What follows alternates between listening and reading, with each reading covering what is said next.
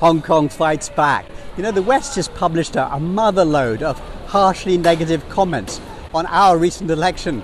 So I'm going to reply first with a comment on the upcoming US election.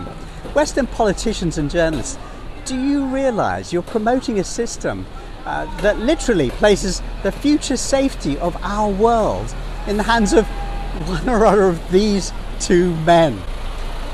You need to know what the world is thinking, and it's this: are you insane? I mean, seriously, are you completely raving mad?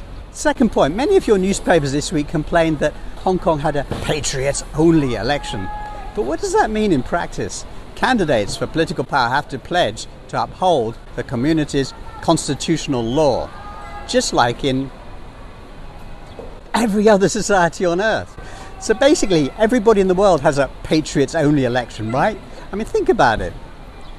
Third, your reporters criticise us for moving to a system which is a mixture of elected people and appointed people.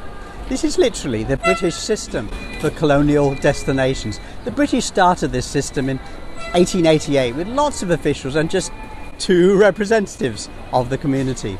That mixed system was the system in Hong Kong for the following 100 years. I mean, literally.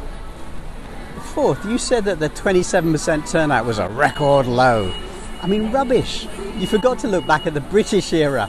Before the district council elections were so named, our local representation system was called the urban council election. In the 60s and 70s, the average turnout was 20-something%. In 1977, it was 19%. And that's not the lowest. At the 1894 British Hong Kong public election, there were the same number of candidates as seats, so no electors turned out, they didn't have to. Fifth, there certainly has been disillusionment with the liberal democratic process in Hong Kong, as there is worldwide. Now, only 13% of humanity lives in liberal democracies. This doesn't surprise me, given the leaders it produces, like this man, and this woman, and this man, and so on. For all the bad things you can say about Asian leaders, I mean, we've had some good ones.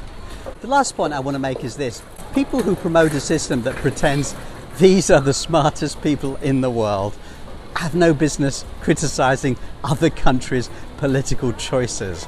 Full stop. Peace.